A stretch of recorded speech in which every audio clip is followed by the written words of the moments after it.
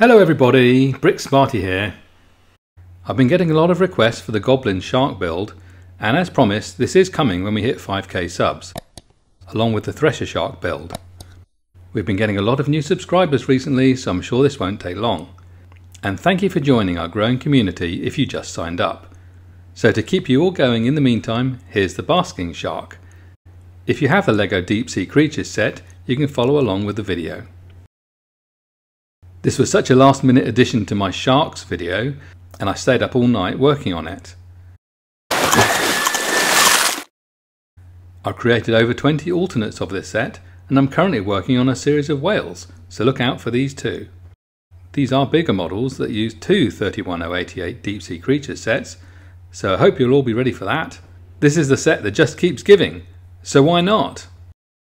The instructions for all these models are available at Rebrickable.com. Watch out for various different discount packages. See the link in the description below. Even if you don't buy anything, you can still sign up for free and view, like my models, and follow me at Bricksmartworkshop for updates on all my new MOCs. Okay, so let's get back to the Basking Shark. This shark is the second biggest of all sharks, growing up to 33 feet or 10 meters long, but it doesn't have the biggest brain, reflecting its passive lifestyle. Let's face it, all it has to do is swim around slowly all day with its mouth wide open. It doesn't even have a lot of predators, except man. It can be found all over the world's temperate oceans, and it's totally harmless to divers, and would be an incredible sight, I'm sure. This shark has quite a pointed snout, with the eyes set quite far forward, and then the mouth just balloons out underneath, with rows of gills behind. I mean, this shark's mouth is just so wide, it looks insane!